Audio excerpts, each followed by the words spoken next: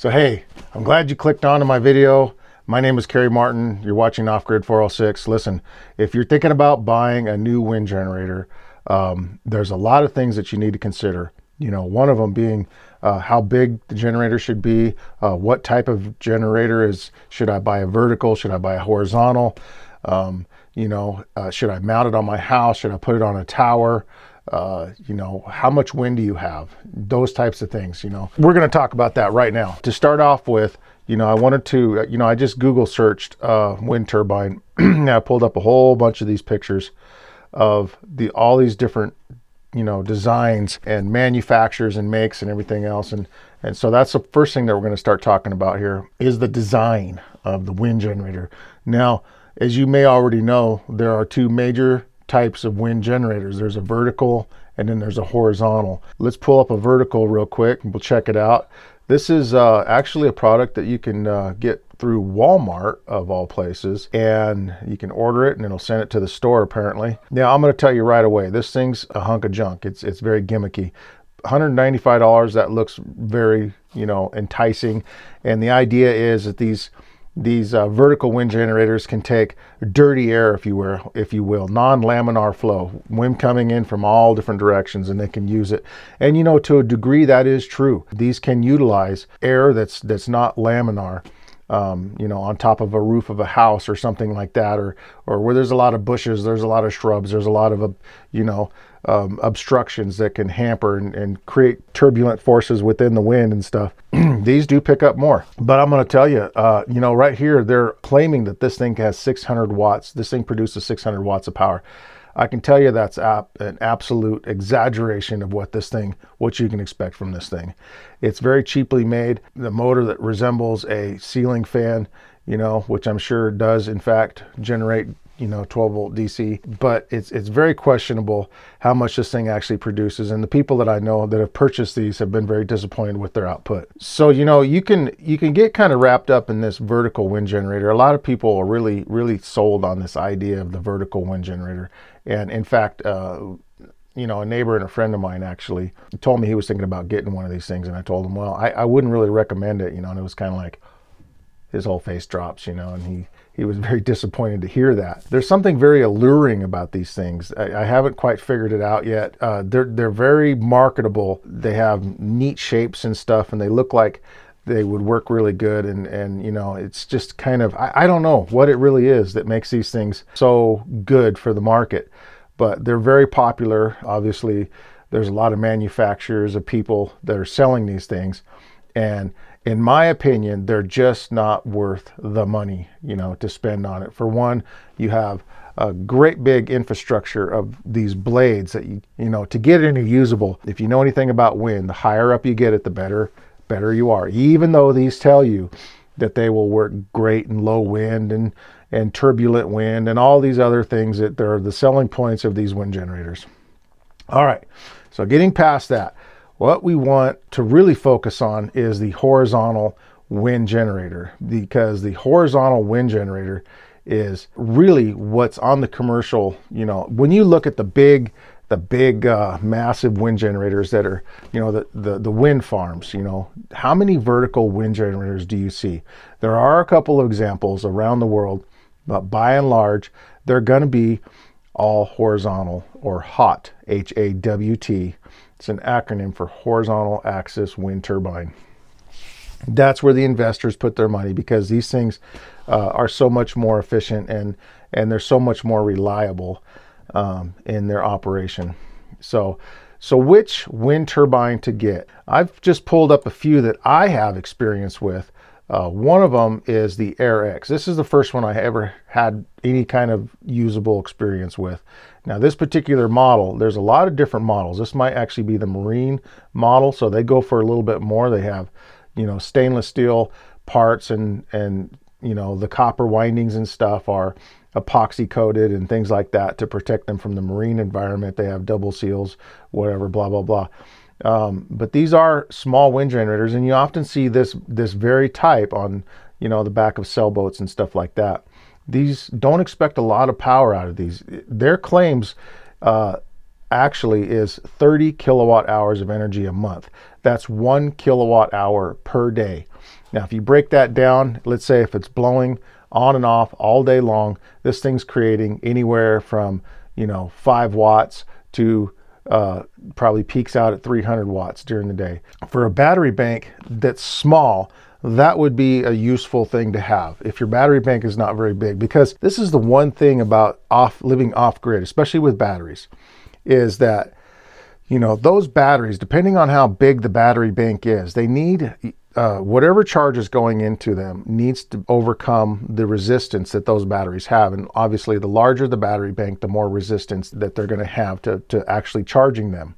It's a chemical exchange is what it is. And in my battery bank, for example, I can hook up a 1 amp battery charger and it won't do nothing. I could leave it there indefinitely for the life of the batteries. And in fact, the batteries would probably lose charge. They probably wouldn't even gain charge. I could put a 5 amp battery charger on my batteries, and maybe 2 solid weeks of that might bring them up to a charging voltage. My batteries don't even notice that anything is on them. According to my voltmeter, I have a voltmeter that goes to the hundreds of volts, and it doesn't even begin to notice anything until my wind generator puts out about 10 amps of power. And at 10 amps, the voltage begins to change. And at 20 amps, it changes dramatically. And that's the thing, the larger the battery bank, the more of a punch that you're going to need to charge that battery bank. So the AirX is a very good quality, and they have larger ones too. This is just a small example. I would definitely recommend these. They are costly. They do cost more than a lot of the Chinese manufacturers have copied the AirX because of their great success and quality over their years. The AirX has been known for their quality. The one that I have experience with was at least 15 years old, still going strong, 0 problems during the entire life that it was being used. Very much, very, very durable. So the other wind generator I have experience with, and I actually have quite a few videos that I've made of the IstaBreeze itself. It's made in Turkey, and it's very high quality in my opinion. If you look at this thing, the body of it is solid aluminum. It's got large cooling fins. It's very heavy duty. The hub itself is about 3/8 of an inch thick, where the blades themselves bolt to it. And mine actually, I show in my videos that my mount actually broke right where, actually my tower broke, excuse me. My tower actually broke in a high wind because I just didn't have it built strong enough, and the whole thing come toppling down. It broke the blades, but it didn't harm any part of the generator itself. Very robust.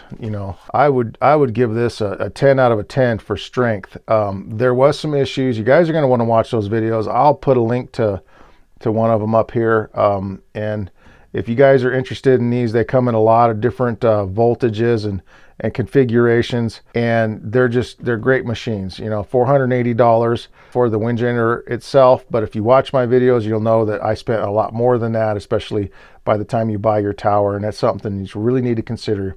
You need to find a place to where you're going to put this. They do take some room. By the time you have to factor in, the tilt of the tower, unless you plan on climbing it, which I'm not too crazy about climbing 30 or 40 feet in the air, or 50, or however high your tower is going to be. I'm just not crazy about doing things like that to actually, bring that thing up there and mount it and everything else. It's ludicrous when you can very easily make a tower that just tilts down in the down position, where you can easily work on it. And I show you exactly how to do that in my videos out of just regular plumbing pipe. These also have control boxes that you have to purchase, and right here, right where it attaches to the pole itself, there is an adapter that they will sell separate from the wind turbine. They won't tell you this, but there is an adapter that fits into 1.5-inch pipe. You might want to purchase that.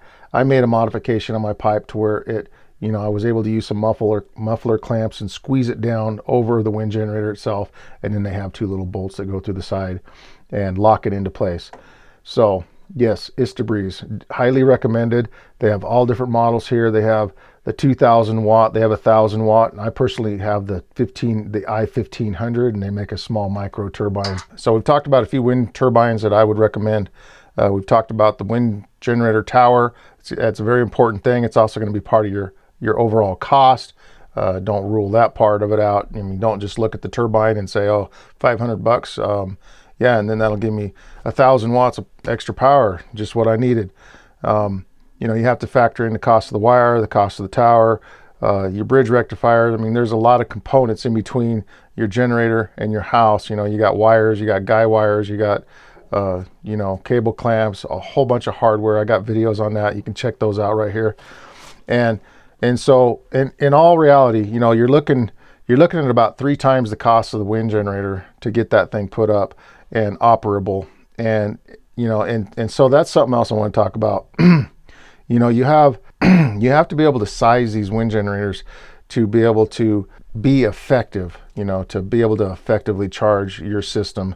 And just remember that some of these claims that these wind generator manufacturers are making are not true at all. I mean, the 2 that I mentioned, you know, I would say are fairly accurate, but, you know, again, those figures, you know, for the i1000, the i1500, or for the i2000, those numbers are at their peak power output. And so that would be under very high winds. And so my generator doesn't even kick on until the winds start blowing at about 14 or 15 miles an hour.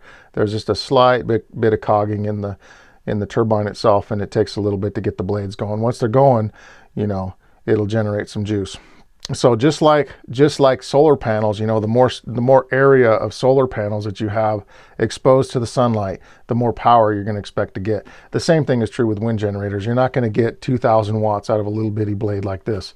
It's an impossibility. It's a physical, you know, the physics aren't there. And, you know, there's a theoretical amount of power that you can get for each diameter of blade. You know, just remember, every time you double the size of a blade, it quadruples the amount of available power that you can extract from the wind. Every time the wind speed doubles, it gives you a factor of 8 times more energy available.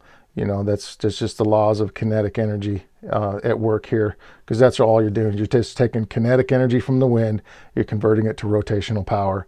And there's a bunch of, you know, theoretical maximums on that. And, you know, not a whole lot of wind generators can even reach those theoretical maximums. You know, the very well designed ones can get close to it, but, you know, there is no magical wind generator out there that's able to just surpass all, you know, expectations. You know, there are set parameters in which you can expect to have these things perform at.